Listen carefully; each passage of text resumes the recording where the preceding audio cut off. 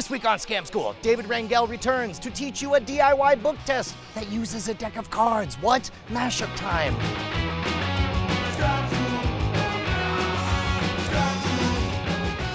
Toast me, beautiful people.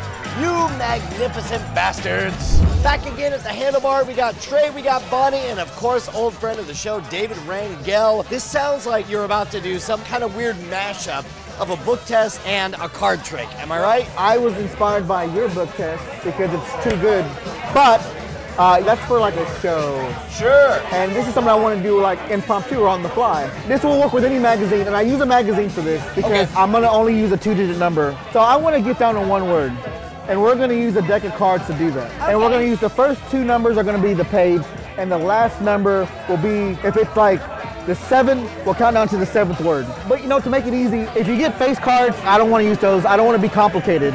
Get rid of that. We don't want a face card. There's no queen of words in this magazine, I'm pretty sure. And I'll even go further. Do you want an even number or an odd number? I'll give you the power. I'm going to say odd. An odd number. Okay, so what I'm going to have you do is I'm going to have you just straight cut the deck as much as you want. You can cut it as much as you want. Okay.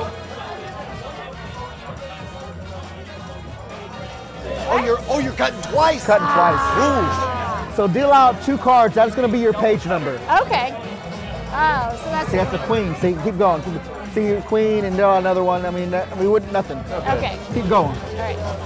8. 8. No, Jack, no, do it. Deal out 3 cards. 3 cards. Okay. 3 cards. 3 cards. 4. 4, 7. Yeah. Wait. Let me write a prediction. Could be anything. Could be anything. You know what? I got it. I'm gonna stick to it. For a split second, I was afraid he's like, could have been anything. Yep. Hold on. Could be anything. But I want to be sure first. I'm sure. So go to page 47 and go down to the 10th word. Can I want to be the adjudicator here. 47. Which word? 10. You. Out of all the words we got, you. We got you.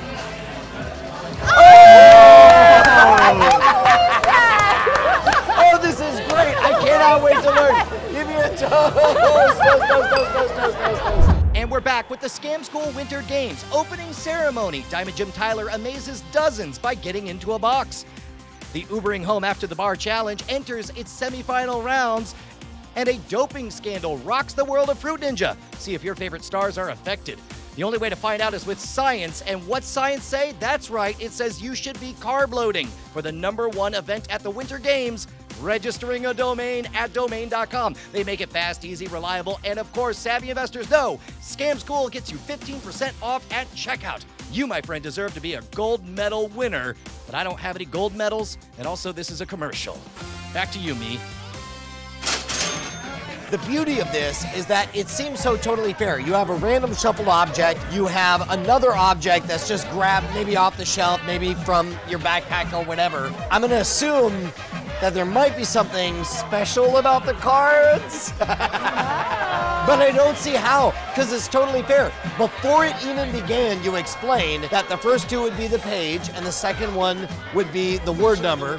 Spill it, spill it. When I was trying to think of a method, I saw Michael Carducci on Scam School. Oh, this is Si Stebbins.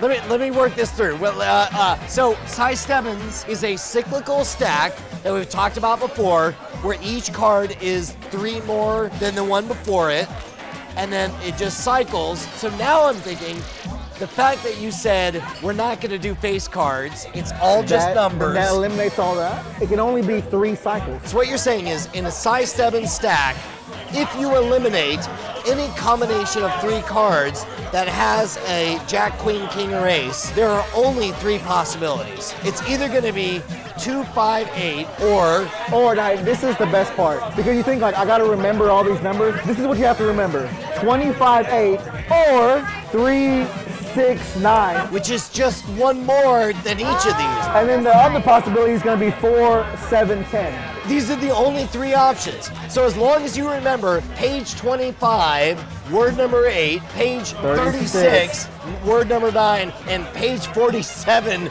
word number 10. And this is why you used a magazine, because it covers the entire thing. So the even odd thing, which number are you referring to? The page number. So in this case, you have 2 odd page numbers. So if they say odd, you have to wait until you know what you're looking at to write your prediction. But if they say even, before anything happens, you're able to write that down. So what are the words in this case? In that particular magazine, it was going to be game, war, and this was you. Game, war, and you. And it was really, I literally just grabbed the magazine and thumbed through it, and those just happened to be the words. This is brilliant. This is brilliant because we already know how to do a Si Stebbins Stack. It seems super fair, and you only need to know 3 words. Okay, all right, let's do it. Hey man, you want even or odd? Odd. Here, I'll deal off a new outcome. Page 25, word 8. Why don't you turn to page 25, word 8. All right. And you'll find the word game. Whoa!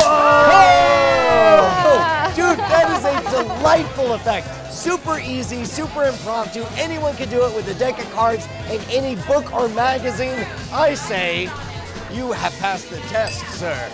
First and foremost, got to give a huge thanks to our friend David Rangel for slumming with us. Make sure to follow him on Twitter. He's the David Rangel, always up to shenanigans, just like yours truly. You can follow me at Schwood on Twitter. There is no C in Schwood.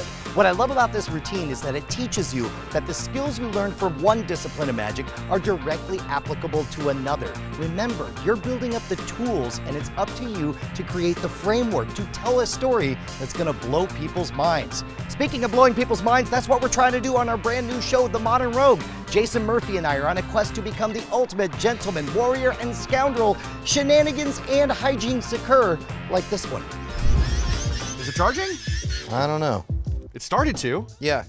Okay, here, do it again. There it is. There it is. Keep charging.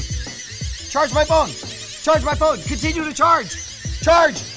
Charge my phone. Like this one. You're not cutting to it, are you? You're just gonna hold on to this. And I know you're acting like you're not gonna. This is gonna be how the episode ends, isn't it? And you're not wrong.